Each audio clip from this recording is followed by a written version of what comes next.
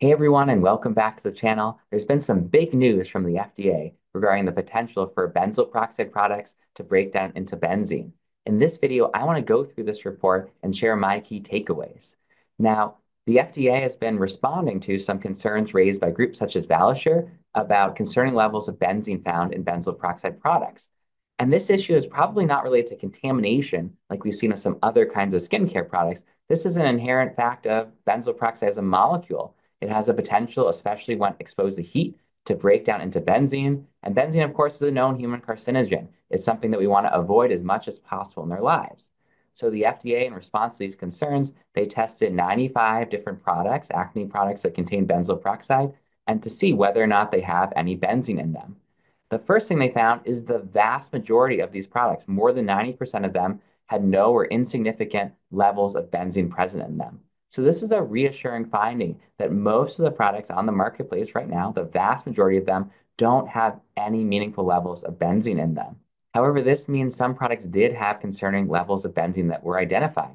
And in response to these FDA data, 6 product lines have issued voluntary recalls of their products. Another company, based on its own testing, also issued a recall. And I'll put these products up on the screen here and also in the comments below. Now, notably, this recall is happening at the retail level. That means they're asking stores to take these products off the shelves, but they're not specifically asking consumers to do anything.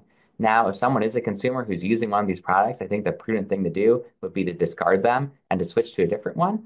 But one of the reasons that the FDA took this stance is that even the levels of benzene that were identified in these more concerning products are so low, and the use period of these is limited enough, and the exposure is limited enough that the FDA felt that the clinically meaningfulness of this risk, the likelihood that using these products is actually going to lead to the development of cancers, is so low that it's not necessary to do that.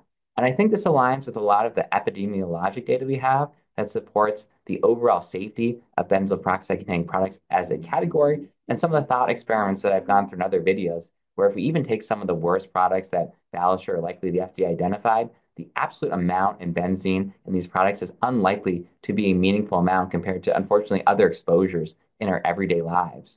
So overall, I think these results are relatively reassuring.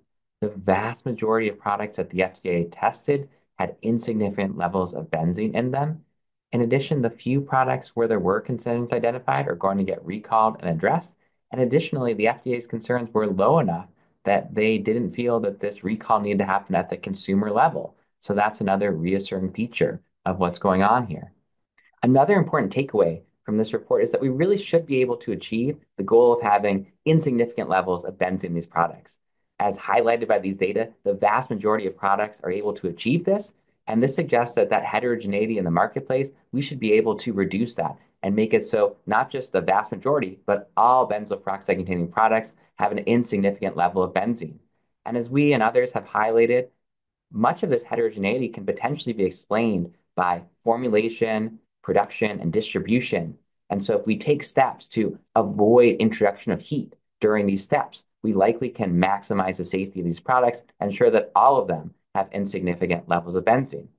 It will also be important for the FDA and manufacturers to continue to do their due diligence to ensure the safety of benzoyl peroxide products on the marketplace to make sure that none of them have potentially concerning levels of benzene in them.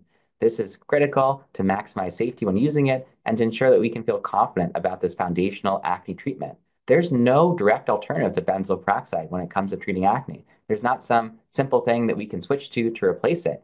In addition, if we're not using benzoyl peroxide, we really shouldn't be using topical antibiotics because of the risk of antibiotic resistance. And if we're not using either of these two treatments, that means more people are going to end up needing systemic or pill treatments like oral antibiotics, combined oral contraceptives, spironolactone, and isotretinoin or Accutane. And these treatments are going to have their own risks. So it's really critical that we maintain safe access and ability to safely use benzoyl peroxide. And again, overall, I think this report is very reassuring. The vast majority of products that the FDA looked at didn't have concerning levels of benzene in them. Products that did are now going to get addressed to make sure that that's not an issue going forward. And again, I think it is really critical that the FDA and manufacturers continue to stay vigilant about this issue so that when concerning products are identified, we can make sure to address them. So overall, I'm really thankful that we've been having this conversation about this issue over the past year. I think we've identified some best practices to improve the formulation, production, distribution of these products to minimize this risk. I think we've identified some best practices for those using benzoyl peroxide products, such as making sure that they're not exposed to heat, because we know that heat can increase the rate of production of benzene and benzoyl peroxide products. So these should be stored at room temperature or cooler. We should be getting rid of old or expired products or those that have been exposed to high temperatures.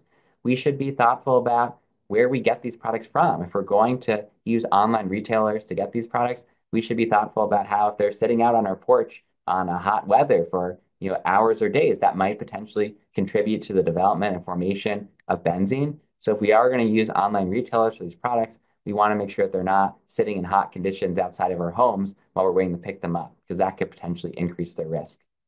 I hope you found this video helpful. If you have, please give it a like and subscribe to the channel. Your support really means a lot to me. In addition, ask your questions about benzene and benzoyl peroxide in the comments below.